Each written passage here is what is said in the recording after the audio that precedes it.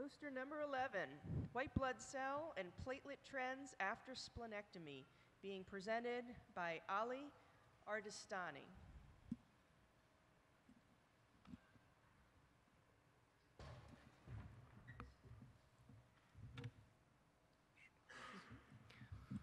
Hi, good afternoon. I would like to thank the SAGES for the honor of the podium and giving us the opportunity to present our study on white blood cell and platelet count trend after splenectomy. I have nothing to disclose. There is a physiologic increase in white blood cell and platelet counts after splenectomy. This phenomena makes interpretation of postoperative lab values very difficult, and there is a limited literature, especially on elective splenectomy, on this topic. Therefore, we set out to analyze our data and find correlation between the platelet and white blood cell count and probability of developing complications. We included 251 patients who had undergone elective splenectomy over a period of 10 years in our institution. 70 had a lab procedure and 181 had an open procedure. In terms of outcomes, patients with the lab procedure had significantly lower blood loss, a longer operative time, shorter length of stay, and significantly higher complication rate and infection rate. There was no significant difference in terms of thromboembolic events and mortality rate between the groups. To minimize the variation at baseline in white blood cell count due to underlying hematologic diseases, we used the white blood cell count ratio, which was calculated by dividing each postoperative day white blood cell count by the immediate postoperative white blood cell count on post-op day 0. As you can observe, there's a distinctive and significant difference between the patient who had developed the complication versus those who didn't. And we observed very similar pattern in patients who had a lab versus open procedure, especially on postoperative 1 and 2. We also looked at patients who had a platelet count of more than 1 million per microliter, and these patients had 8.6 times higher risk of developing a thromboembolic event.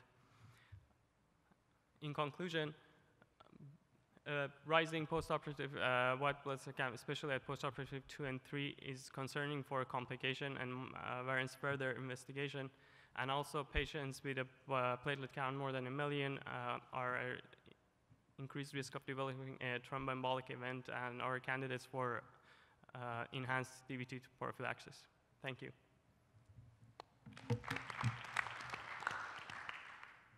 What have you done for enhanced prophylaxis? What do you do differently?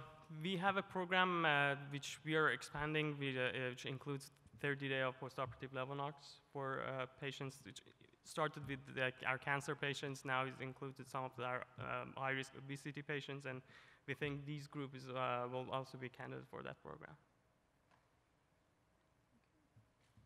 Thank you.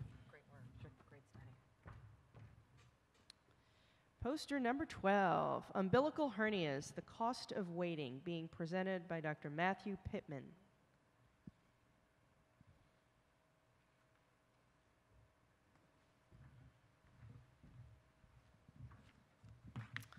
I'd like to thank SAGES and the chairs for the opportunity to present. My name is Matthew Pittman from The Ohio State University, and I'll be presenting umbilical hernias, the cost of waiting.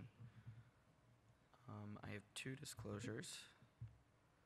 The first is the senior author is a consultant for Covidian, and access to the Truven database was gifted from Covidian. These are not a conflict of interest, though. Umbilical hernias are well described in the literature, but their impact on healthcare cost, work absenteeism, and resource utilization is less well understood. Often asymptomatic or minimally symptomatic hernias are offered watchful waiting. We performed a retrospective review of prospectively gathered data from the Truven database to determine the long-term cost to both the patients and the healthcare system as a whole. The database was compiled from 479 employers and 3,000 plus hospitals. We began by taking all patients aged 18 to 64 who had an ICD-9 code for umbilical hernia. We then selected out any patients that weren't followed for at least 12 months before and after that index date. We deleted out any other patients that had any outlier costs, and eventually ended up with an N of 14,990 for our neurosurgery group and 15,427 for our surgery group. Though there were multiple statistically significant differences in the groups due almost entirely to our large sample size, the only clinically relevant difference was the higher proportion of females in the no surgery group. In our post-index analysis at 365 days, we did find a higher financial cost for the surgery group, although those costs were due almost entirely to the procedure itself, and the difference between the groups diminished over time. We found significantly higher number of ER visits and estimated days off in the no surgery group, and probably most strikingly, found an increased 2+ office visits per day in the group that did not have surgical intervention. So in conclusion, we reviewed what we believe to be the largest umbilical hernia database to date to determine the cost of non-surgical management. In our short-term follow-up, the financial costs were higher in the surgery group, but the majority of these costs were due to the surgery itself, and the difference diminished over time. We predict that with longer follow-up, the no surgery group will eventually surpass the surgery group in terms of financial costs. Furthermore, significantly higher days of healthcare utilization and estimated days off were experienced in the no surgery group. From our findings, we are recommending early operative intervention for all umbilical hernias. Thanks.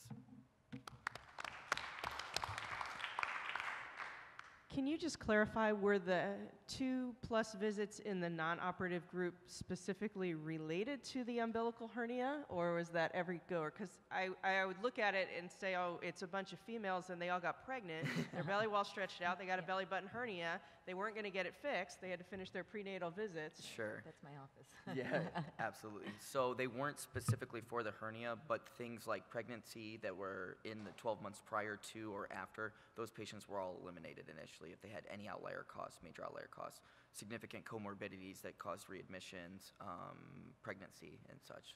So it wouldn't have been within 12 months on either side of their diagnosis date. I think this is a great study, and I think you guys did a wonderful job, and it's very interesting, you know, figuring out costs from charges and all of these words that are not interchangeable but used interchangeably. Right. Can you talk a little bit more about how you determined cost? How you got, did you use payment as a surrogate marker for cost, or how did you determine what actually constituted cost rather than a charge? Okay, so cost was listed, I'm sorry, let me think. So the actual financial cost. Right, so how do you define cost? Okay, so cost was in the billing to the patient, the charges. Okay, so charges and cost are two very, very different things because we all have charge masters, you know, Sure. that kind of go on. But I saw that you were using payments, so my guess is you were using the payment to the physician, right? Correct, It's probably the payment a surrogate. Right, Is right, yes, that was yes. a surrogate marker? Correct. Oh, that's great. I mean, this is really needed, so thank you very much. Absolutely. Any other questions? Nothing from online. Great work. Thank you.